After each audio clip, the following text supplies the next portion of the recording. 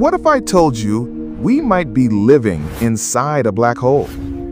And that black hole exists in another alien universe. Sounds wild, right? But the truth is even more mind-bending. Let's break it down. We've always thought that once something falls into a black hole, it's gone, forever. No escape after crossing the event horizon. So how can a black hole lose anything?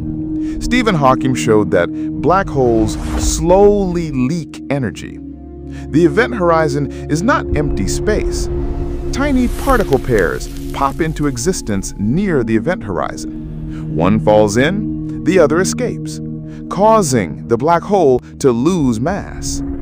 Over billions of years, it vanishes. But here's the twist. Quantum physics says that information can't be destroyed. So where does it go? Some physicists believe the information is reborn, that every black hole might be the seed of a new universe.